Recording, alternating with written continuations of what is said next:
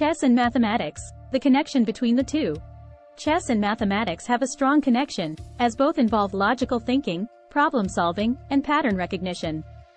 Here are some ways in which chess and mathematics intersect. Geometry. Chess is played on a square board with 64 squares, which is a perfect example of a two-dimensional grid.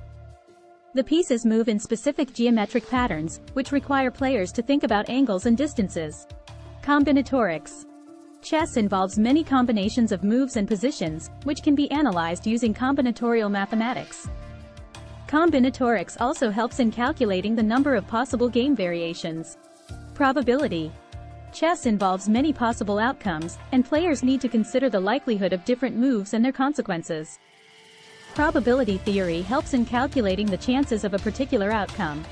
Game theory. Chess is a perfect example of game theory, which is a mathematical framework for analyzing strategic decision-making.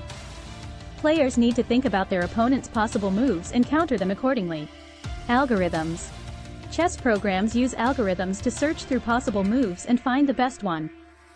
These algorithms are based on mathematical principles such as minimax algorithms and alpha-beta pruning.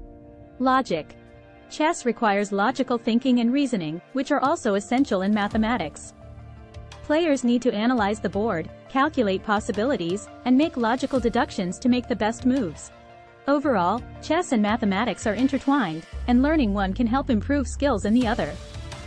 Many mathematicians have been avid chess players, including Blaise Pascal and John von Neumann.